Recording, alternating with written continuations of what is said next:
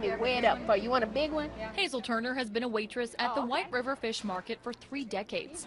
She says there isn't just one best-selling item. Really everything, because everybody eat everything.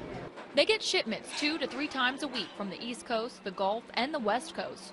With the hurricane headed to the East Coast, they know they could see an impact. We made a list of things that would possibly be a little short on, like lobster and the mussels and scallops and clams, cod and oysters.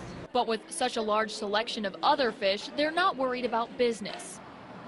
Tulsa-based Melton Truck Lines ships raw materials all over the country. When we came in this morning, we had to check with all of our customers up and down the East Coast. Some were open and receiving for a few hours. Some had already boarded up. All right, Harold, thanks. He says their first item of business, make sure the drivers are safe. Next, determine when they will get to deliver or ship out. Some customers are telling us maybe Wednesday for deliveries and shipments. Some don't know, and obviously we won't know the full impact until the storm is over and we know about power loss and damage. But with this storm's potential reach, they're fearing the worst. This particular storm is going to have a major impact on the entire country.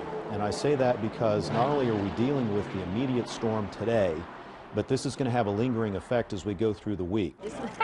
Thank you. But back at the White River Fish Market, they're staying optimistic. And hopefully, it may not be as devastating as they say it is. So.